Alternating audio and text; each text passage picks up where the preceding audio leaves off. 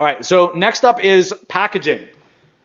How many of you guys are selling a package that isn't multiple services? Like you're selling a package that is Google Ads, or you're selling a package that is leads, or you're selling a package that is local SEO, or you're selling a package that is reputation, right? If that's you, type in single. I'm really curious. I want your feedback. If you're selling a package that is like multiple of those together, type in bundle. So if you're just selling reputation, type in single. If you're selling SEO as a package and PPC and reputation, type in bundle. So you're selling single product services as a package or just one product. Bundle. There we go. All right, fantastic. So those of you guys only selling singles, you guys are going to run into some problems. All right, so when it comes into packaging, my thought process here and the filter that I use is the first filter is what's going to get the best results.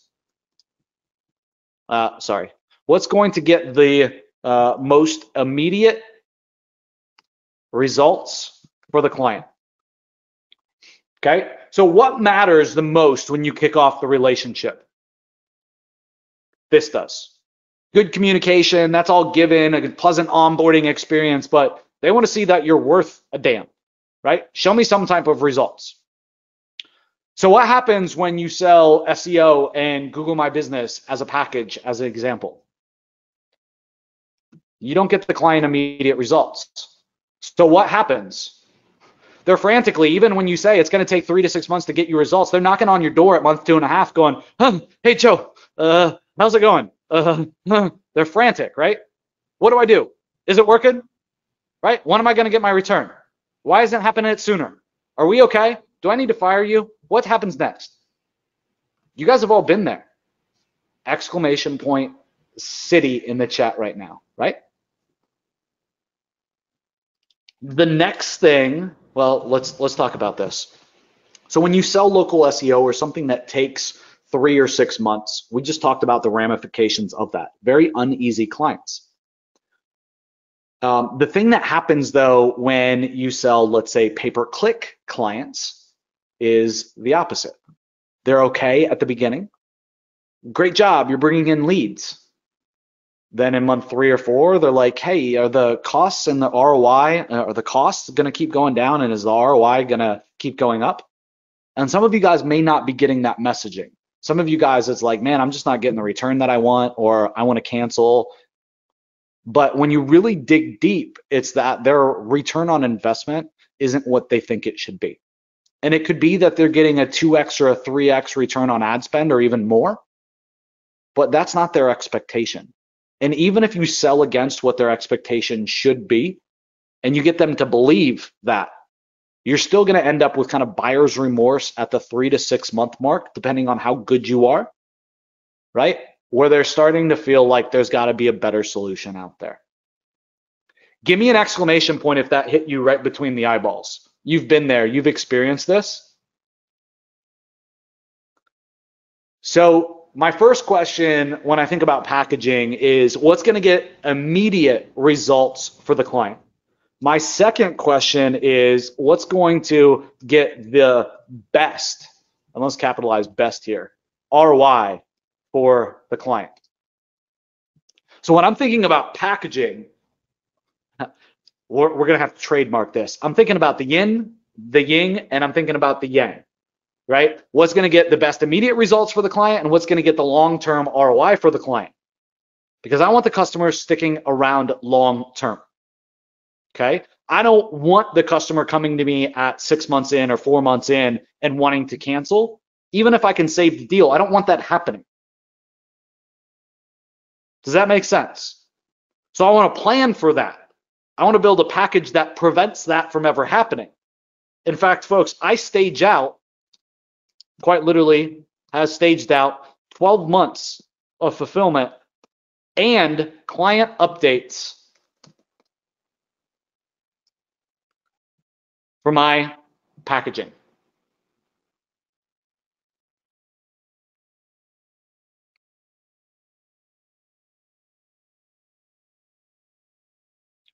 Do you guys know the number one reason why someone leaves an agency? Why a business owner stops working with an agency? What's the number one reason? Number one reason, folks, is simple: indifference. It's them asking, what has Joe done for me lately? Yeah, I know that he helped me right out of the gate. He freaking crushed it.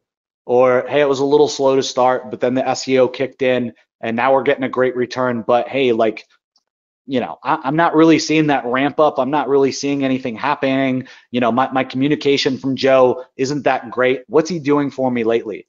Right? Is he on the bleeding edge? Does he really have my best interests at mind? Like, why haven't I heard from him? Why is he not doing anything new? I never want that to happen with a customer. And at the end of the day, it happens quite literally every single day in a business owner's mind, is that point of indifference with an agency. So I believe that if you really think through your packaging, like I have, right?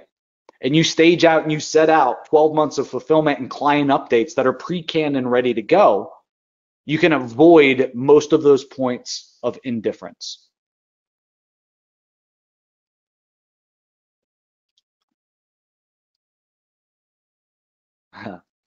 What this also does is helps you ensure that your margin stays good.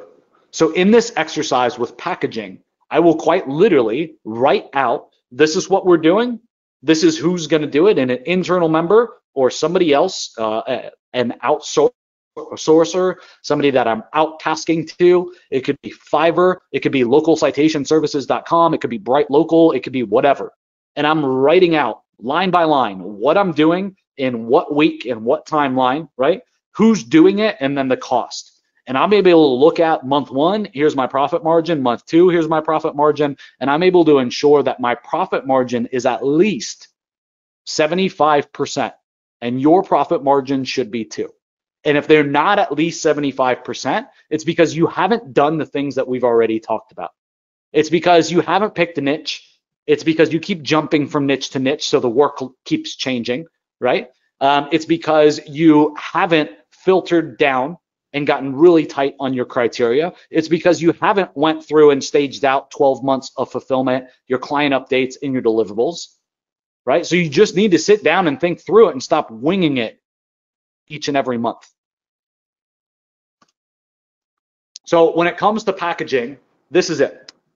Okay, my minimum to get started in terms of packaging is $1,000 a month. And when I sell at $1,000 a month, when I sell my first 2 or 3 clients, I'm not going to get my big time goal. So this is short term to build case studies. And it's not just to build case studies, but the goal of these customers are like, these should never leave you.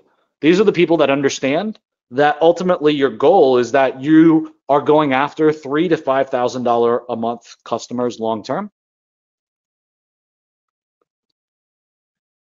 And that they're never going to have to pay that. And so they'll never leave. So don't hide the fact that you're a newbie in an industry, right? When you're making a sales pitch and you're like, I'm brand new, just say that you're brand new, right? But share that with them, your plan. There's no reason to hide it.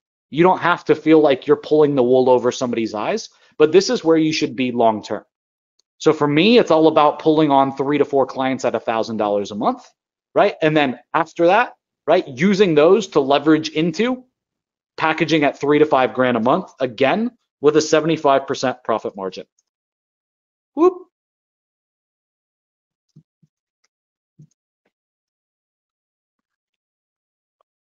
So typically, folks, I am doing like lots of different services, but I'm not doing those services all at once.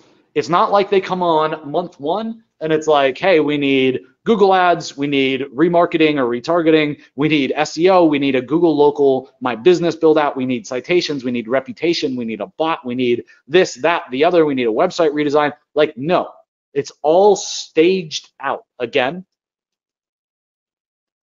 And right now I'm at 12 months.